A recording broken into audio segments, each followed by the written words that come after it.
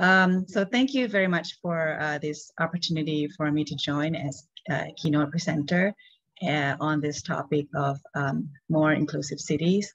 So I'll be talking about urban green issues, the pressing issues at the moment, and participatory solutions in many parts of the world, and especially in Asia. And as Simone mentioned, I'm with Big Trees Foundation and also Thai Horticulture Association. During my keynote presentation, I will also have Frank Mastrobuono of PlanIT Geo USA, who has been working with Big Trees and here in Bangkok with BMA, doing tree inventory and tree canopy assessment. So he'll be joining me a little later as part of the keynote. So let's begin.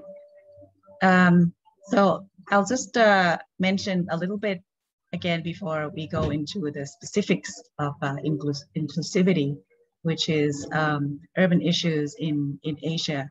Of course, the issue of urbanization, of overpopulation, and other problems are not unique to anywhere in the world. But to get more specific, according to the Asian Development Bank, 3 of the top 5 carbon dioxide emitters and among the most polluted cities in the world are in Asia.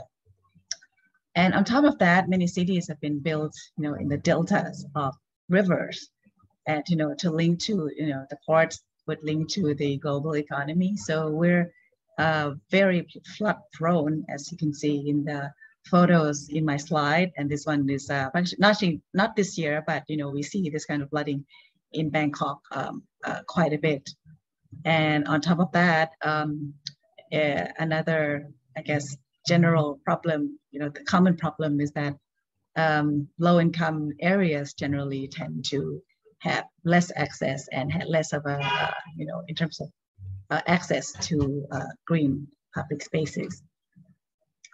So, but then again, the situation is not all that hopeless, and everything points towards cooperation, working, different parties working together, different sectors coming together and sharing their resources. So I've been, looking around. Of course, these days you have to go around virtually, and I'd like to talk to bring up some very nice examples from Europe.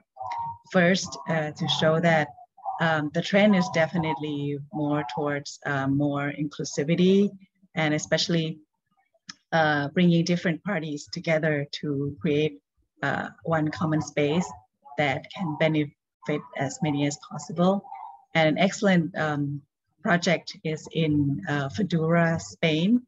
And this is quite a few years ago when the residents proposed to the city that the existing sports center in the city should be turned into, partially at least, into a green public space. And before that, only members who pay fees are allowed. So, after working with authorities, the landscape architects, and other fellow residents, they finally have been able to turn part of that sports center into a public park, an area with 8.2 hectares on the river and complete with sports facilities. And another thing is, which is, I think for me is a popular trend right now, is to convert existing spaces, oftentimes underutilized in cities, and making them more useful, making them more accessible to more people. And this is the Oasis Schoolyards project in France, in Paris. And they're now going to different schools and working with students and residents to turn open spaces in schools into green spaces that not only beneficial to students, but also to vulnerable populations, especially the elderly, especially during heat waves, so they have some place to cool off. So we're not talking about, an expensive design, or not necessarily looking for, a big amount of money to buy new land, but converting existing spaces into, a more public that can benefit as many people as possible. Closer to Bangkok in Asia, again, cite the paper by the Asian Development Bank. We're seeing governments, people, NGOs coming together and trying to change their urban environments. Like the top photo is from Way in Vietnam, where neighborhoods are being revitalized, also in Malacca, Malaysia. Another example is from Udon Thani in northeastern Thailand. It's that picture, probably not a very, something we would be proud of in Thailand, but we're working on it. As you can see, the access to that green space in the back is not all that great. So the city, the local authorities are doing walks, photo voice walks with the residents, as well as doing a mental mapping by interviewing visually challenged participants, residents of their town, to describe a mental map of the specific challenges that they have when they try to get to a green space. And of course, footpath access is a challenge for many people, and hopefully the city will take these findings from public participation to improve their green spaces. Now, bring it even closer to this meeting are some of the issues or a situation that we experience in Bangkok. And as a resident here myself, we hear all the time that a top complaint by Bangkok residents is that we have too few public parks. We may have a number of big parks, but we would like to see more and more of them. And many times you see narrow green strips along utility lines that are not very easy to maintain. But of course, we're getting good news this year. And this year, as you will find out later on at the virtual field trip on Friday, that Bangkok is getting at least 2-3 very big parks, and that's a good news for the city. But the problems that we encounter all the time is land availability, and we can certainly use more help from landowners and landscape architects to help identify land and available spaces, and the sustainable designs for the upcoming new spaces. The downside is that when you talk about public budgeting, it seems that we might be seeing construction of roads and bridges rather than green spaces. So if we have more systematic collaboration, among different parties, especially public advocacy groups, I think we can see more public spaces being created through participation.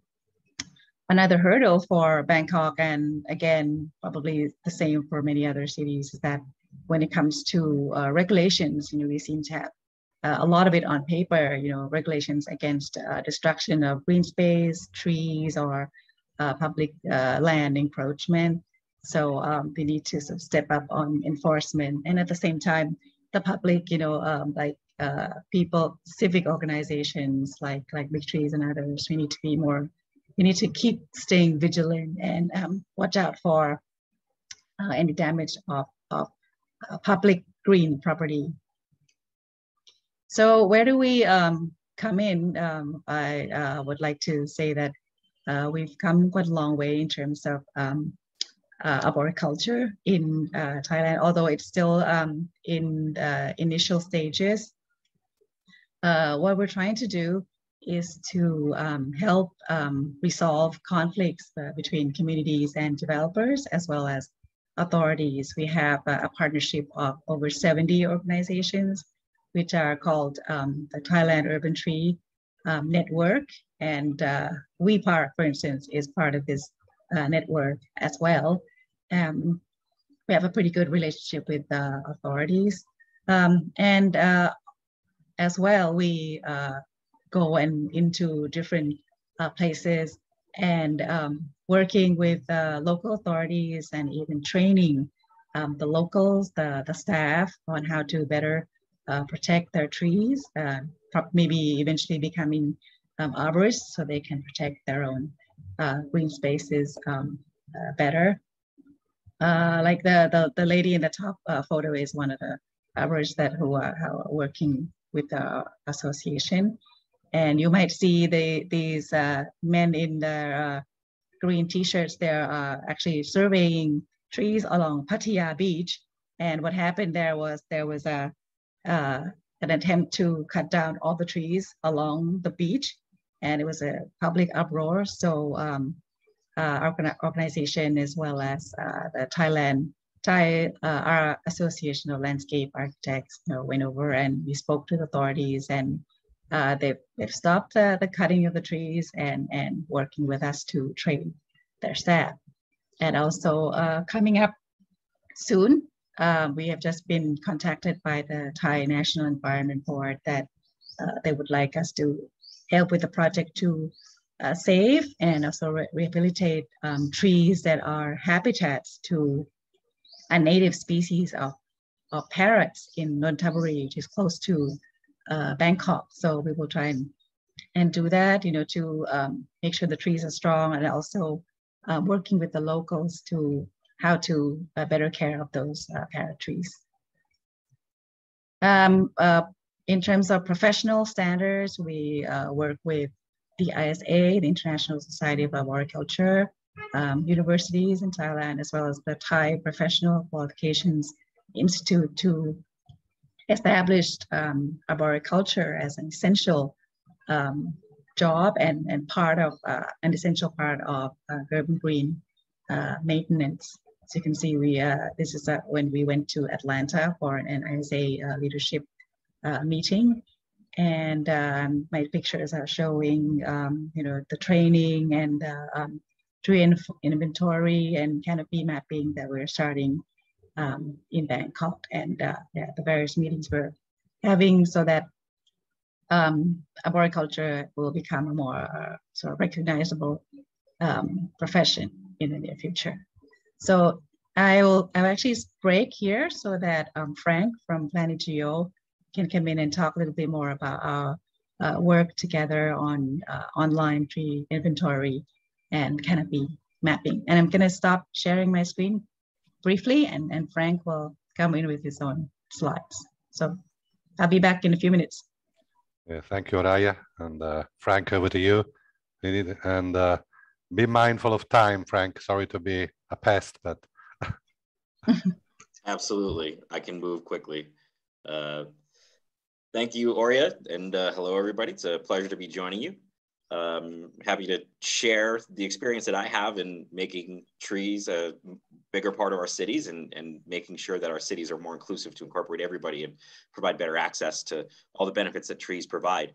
So I'll get right to it. A little bit about my background. I got my career started conducting tree inventories and surveys right after college. Did that for a few years and kind of just eventually worked my way up to be the urban forester for the state of Rhode Island, the United States. After going back to school to get an MBA, I joined PlanIT Geo. I have been with the company for almost 3 years now. Started working with cities, universities, and tree care companies to just implement software and data collection analysis solutions to improve the status quo of their programs, whatever that may be for their program. Now I work with our international partners to do the same, and Oraya, our partners and clients, Oraya falls under that category, and we've been supporting her work accordingly. So just a little bit more about the company. We are a United States-based company with partners all across the world. We have tree and asset management software. We do tree inventory and assessments. We provide geospatial mapping services and also urban forestry consulting plans. If you need a management plan, any type of consulting services, that's what we do. We've got 4 different software products. I won't really talk much about that, but you can definitely check it out if you'd like to take a look on our website. So the basics, basically I had thought about how do we improve the process of improving the status quo of our cities when we have very limited resources. And we were on a meeting with Dan Lamb, the president of the Arbor Day Foundation within the past year. I asked him that question, and he actually said, you know, it's imperative that you build a narrative and you can be able to tell a story. And why is that? Well, because the story is really how you connect. Data is a critical element of that story too. How do you tell a compelling story? Well, really ultimately with data, and we build a narrative with that data. It helps us demonstrate progress. And what types of data do we use? Well, typically we use either a tree canopy assessment or a tree inventory. And that gives us a snapshot of what the city's looking like. With tree canopy assessments, just a real brief breakdown of the difference. It's more of a top-down analysis. We're looking at the city from the top. It's using satellite data. It's really just quantitative. We're quantifying how much of the city is covered with tree canopy and how much might be covered with other types of land cover. We can't distinguish one individual tree from another. And the tree inventory is a different process. We're looking at things from the bottom up, and it's a quantitative and a qualitative approach, but it does require manual data collection. It requires an arborist to visit and assess every tree. But accordingly, we can look at a lot more pieces of information like species, health, relative age, so on and so forth. And so again, just kind of some images to illustrate the concept. When we're looking at a tree canopy assessment, we're looking at the city from the top down. And when we're doing a tree inventory, we're walking around and looking at individual trees. And so just to give you a better idea of the difference between a tree canopy assessment and tree inventory, this is a just quick little GIF that demonstrates how we can turn satellite imagery of a city into land cover classification. The dark green, as you can see, is trees. The light green would be other vegetation. That tan color would be just kind of like an open lot. Blue would be water. Buildings are red. Roads are black, so on and so forth. So when we get this imagery, we can actually break this down by any different geography. And that's how we get meaningful insights. And so this right here is a visualization tool of a canopy study. And you can see how we can isolate different individual neighborhoods. These are actually census block groups, which is the United States Census performed once every 10 years. It collects data on all facets of demographics of the country, like average income, health data, so on and so forth. There's a reason why we break those, why we tend to break this canopy study down by those neighborhoods. And we'll see that in the next slide. So we can look at the way tree canopy cover has changed over the course of a number of years. But really, this is where we get the most actionable insights, is we're able to incorporate any other data that we might have associated with those neighborhoods and use these sliders to prioritize. So if we look at, we have data for these neighborhoods as to the percentage of the population in each neighborhood that's living below the poverty line, we can prioritize that. And as Oraya mentioned before, we're basically discovering now as we're doing these analysis, the technology has really only been available in a resolute enough form to be able to provide meaningful analysis for about 10 years. But what we are discovering is indeed lower income neighborhoods generally have less tree canopy cover and may have more health problems such as asthma as a result. So we can really drill down into, if I only have a limited amount of funds, how do I move things forward?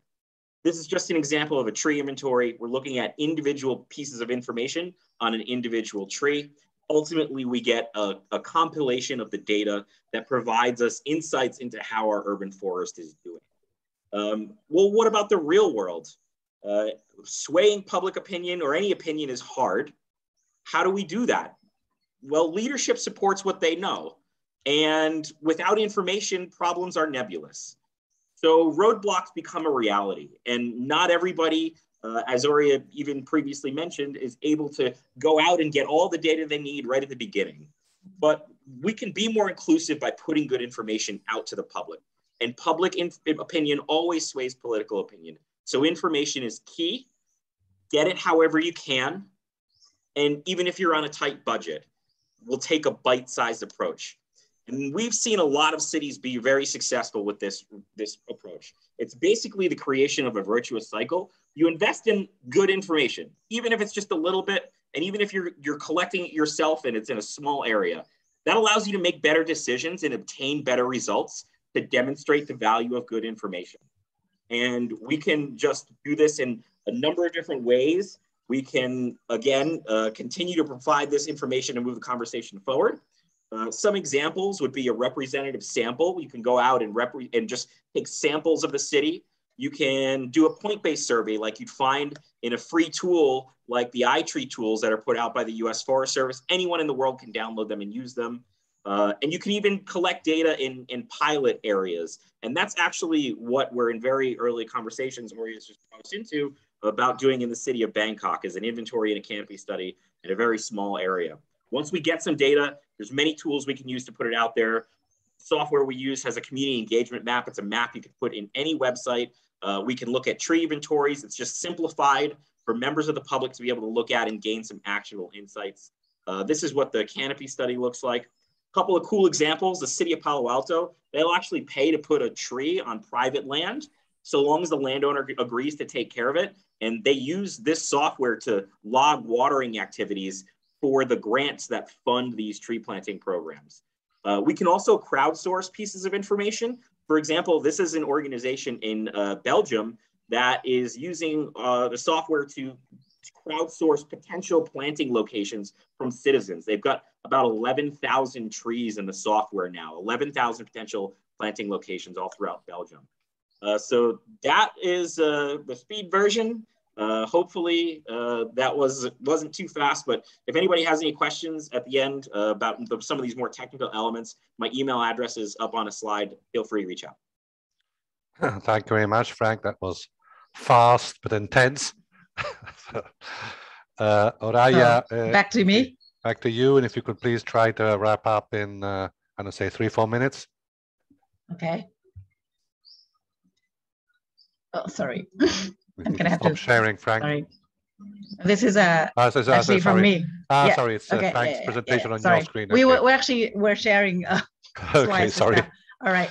So thank you, Frank. And like Frank was saying, that we are working together doing a pilot project on surveying trees, doing tree inventory and tree canopy mapping right now, but on a very small scale to begin with. So we hope to expand that kind of work for better tree and green space management in Bangkok and elsewhere in Thailand. And of course, another very important partnership that we have including, involving community engagement as much as possible would be the landscape architects. And Kun Yosapon from We Park himself will be talking later about how they've been working hard, engaging communities, landowners, and even doing crowd funding so that we can have more pocket parks around Bangkok. And we hopefully We Park will expand to other cities in Thailand as well. So as a result of We Park and their partners, they've been able to bring green spaces to lower income areas, with affordable solutions and with community input. And as you can see from the photos that, the residents are very interested, once one of the pocket parks were completed, the children came and it suddenly became very popular for the residents. So I think it's great that we're not just looking at big, huge parks, but also pocket parks here and there that are maybe more common in Europe or in the States, but Bangkok is certainly coming along with collaboration among different parties. And so I think I'm almost done with my presentation, and I would like to say that we will certainly learn so much more from this meeting and also from the successful cases that will follow. But certainly you hang on a little later. My panel discussion will come up with some very specific details on cities and inclusivity. And this includes Kun Yosapon of We Park, and also he's also a landscape architect. There's Fatima from Peru, who will be talking about her urban greening initiative in Lima, and Roslan Yacob from the Malaysia Arboriculture Association. And so I will end my presentation now and hand it back to Simone, and thank you very much for having me here.